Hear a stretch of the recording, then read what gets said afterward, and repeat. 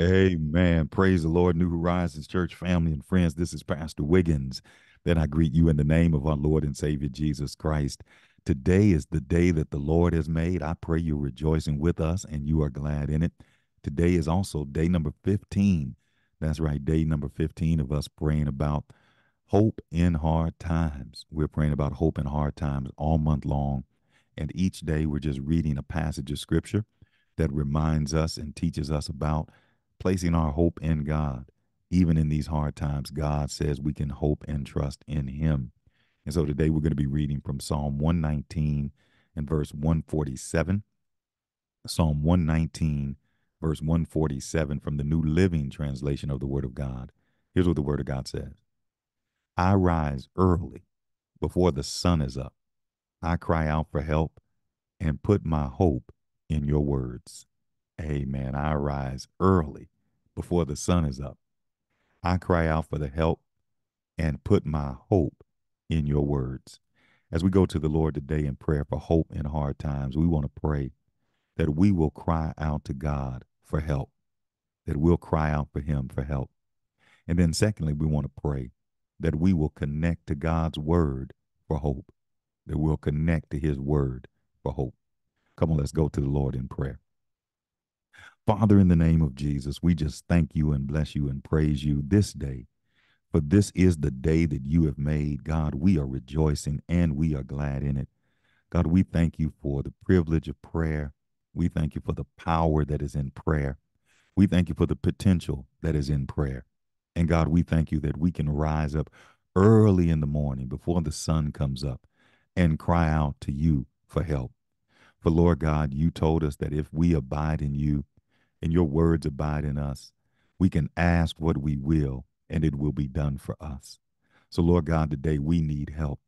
We need help in our families, Lord. We need help as husbands. We need help as wives. We need help as sons and daughters. We need help in our life, Lord, as we live it before you. We ask for help, Lord, for our single people, Lord, that are going through life, praising you, God, being single and satisfied in you. We pray, Lord God, for help on our jobs. We pray, Lord God, for help in our careers. We pray, Lord God, that you would come alongside of us through our educational pursuits, Lord, and provide the help and the hope that we need. God, we praise you and glorify you for being there, Lord, and being our hope even in hard times. So, God, we call upon you this day and we count upon you this day, Lord God, and we cry out to you for help, Lord. We need you. We cannot make it without you. God, we know you to be Emmanuel. You are God with us. And so we thank you, Lord, for your helping hand. We thank you, Lord, that you help us along the way. We thank you, Lord, that when we run out of patience, Lord, when we run out of strength, when we run out of faith, Lord, you are our great supplier. But Lord God, you have promised to supply every one of our needs according to your riches in glory by Christ Jesus.